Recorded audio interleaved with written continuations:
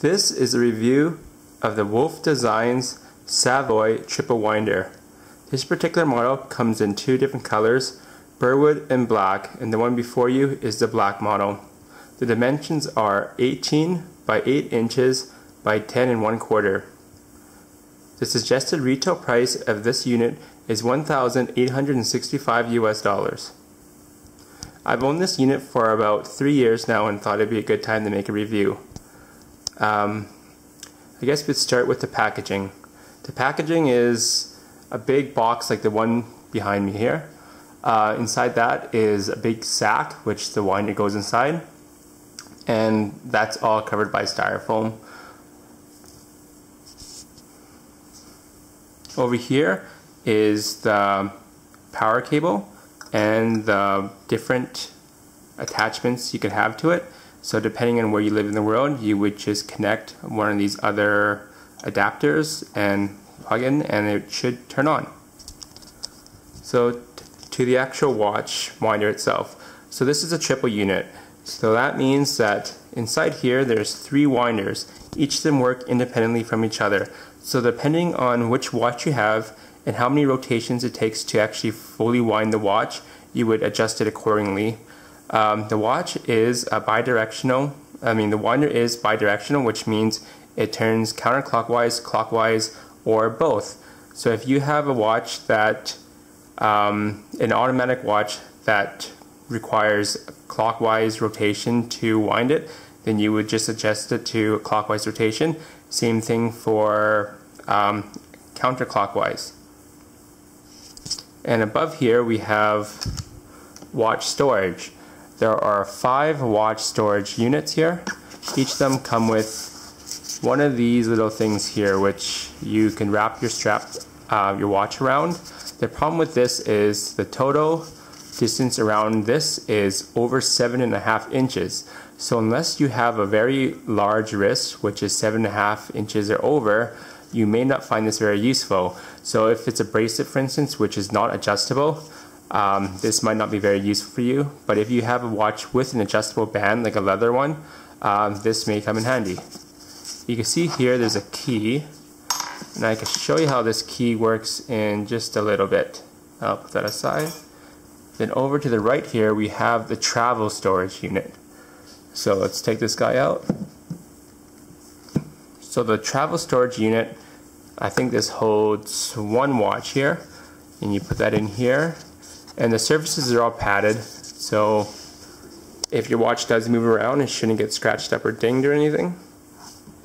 And it is well made, so yeah, it looks nice, and there's some thought behind this. And then over here there is a compartment to put other things, maybe extra straps, spring bars, some tools, or whatever other watch related things that you own. Okay, we can close that, and the closing mechanism is just a little push button here, and that goes back in. The general finish of this product is very lustrous. It's very shiny everywhere, which you've kind of noticed. It's more like a black piano finish, so when you do get scratches on it, they will show up. The leather inside here feels really good.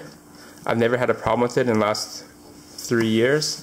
I keep 3 watches at the top here. I keep 3 watches in the winders, and haven't had a problem since I first got it. And you could probably refer to one of my other videos when I first picked up this unit and I had a malfunction with the lights. It wasn't a big deal. I brought it to the dealer. They looked at it, didn't do a thing, and it just seemed to work fine after that. I am not too sure why. Yep, you can see at the top here how shiny it is. I do have a bunch of scratches on it from the years of use, but yep, it's hardly noticeable unless you actually have some light. Okay, I guess I'm going to connect one of these adapters and plug in the winder and show you how it works. So on to the operation of the winder. Each of the winders are identical, so I'll show you how to use one of them and that should teach you how to use all of them. The first thing to note is on the left here, this knob controls the direction of rotation. The first setting is a clockwise rotation, the second setting is a counterclockwise rotation, and the third setting is a bidirectional, so it'll do clockwise and counterclockwise. To the right here, this knob has an off, an on, and a delayed start. I don't use the delayed start very much, so I can't tell you very much about it, but pretty much what that does is you set it for how many hours you want to delay, and then the winder will start after that time. I think you could configure it up to maybe 12 hours. I'm not too sure since I don't use it, so don't quote me on any of it. The middle buttons here, this one and this one, control the amount of rotations per day. The knob to the right is to increase the rotations. The knob on the left is to decrease the rotations. In between there are two little lights. Those lights tell you if the unit is working properly or not. So depending on the color of the light, that's going to tell you if it's working or not. So red is bad. And in between there you have this LCD screen. That's how you know how many rotations per day this particular winder is set to. So let's do a quick configuration and we'll turn it on. So for an example, we can do a counterclockwise rotation at 600 rotations per day. So if you ever wanted to do that kind of configuration, what you do first is you turn it on. Then you would set the left knob to counterclockwise, and I'll set it here. I'm not too sure if you can see the setting on the screen, but I do know that when the actual light dims, you'll be able to see it a lot better. So right now it's set to 300 rotations per day, and by pushing the button, you increase the amount of rotations, and they increment by 50. So you can hear every time I click, because there's a nice beep which lets you know that it's actually working. So right now the winder is set to counterclockwise at 600 rotations per day. Give it a second, the LCD light will dim and you'll be able to see it, and the winder will actually start winding.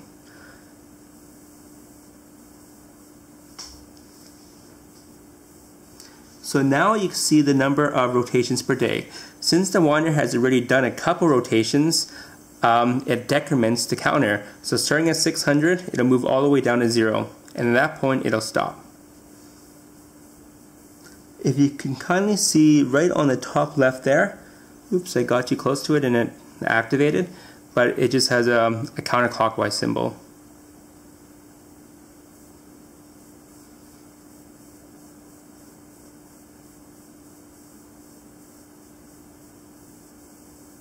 One thing you might notice is that light to the right of the LCD screen, it just constantly blinks.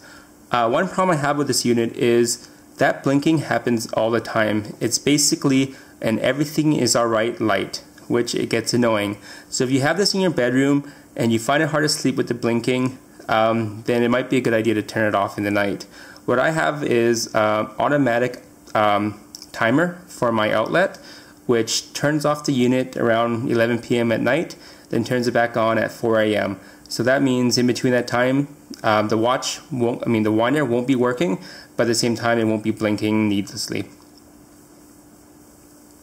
I'll let this run for a couple more rotations, and you can see the operation. One thing to note is the winders are absolutely silent. You won't be hearing them at all. We'll move the camera closer to the unit, and I just want to show you that you won't be able to hear anything.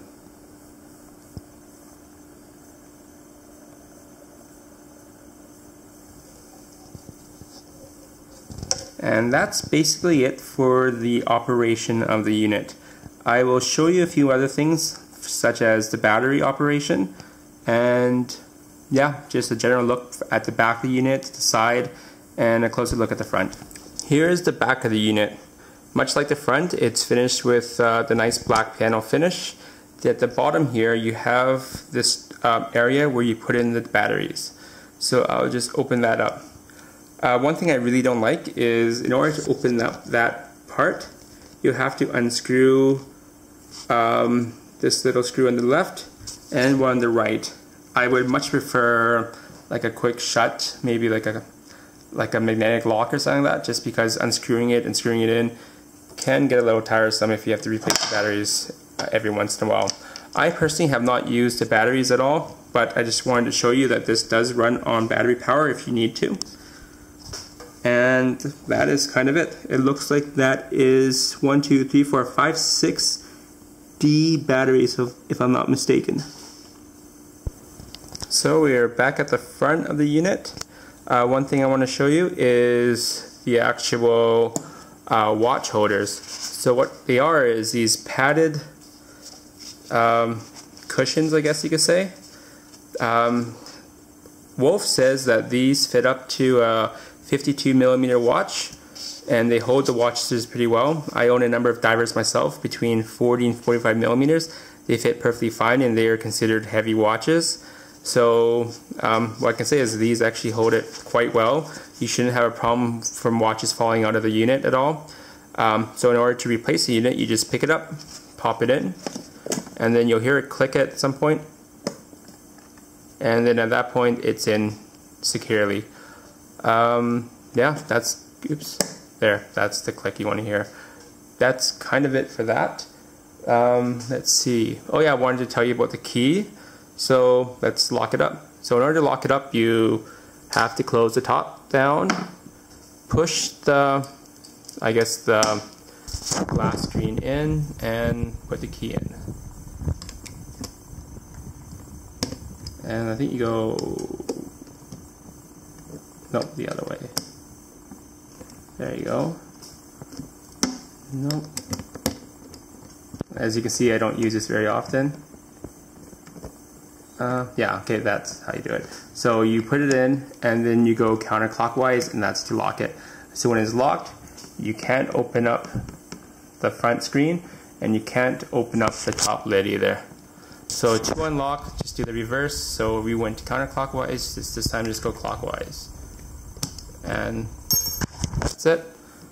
Open the top, open the bottom.